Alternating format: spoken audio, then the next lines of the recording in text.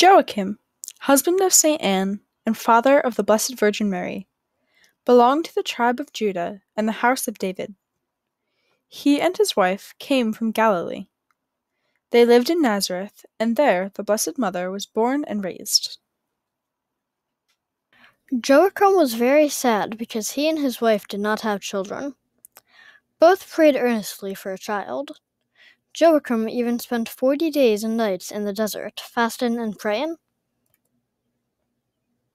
An angel appeared to Anne and told her that she would become a mother.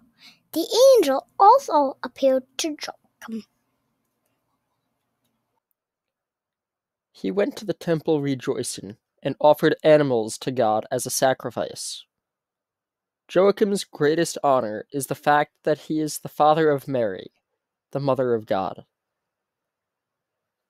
A church was built in the 4th century, possibly by St. Helen, on the site of the home of Joachim and Anne in Jerusalem, where they were buried. St. Joachim's feast day is July 26th. He is the patron of good fathers. O God, of all your saints, you willed St. Joachim to be the father to the mother of your Son.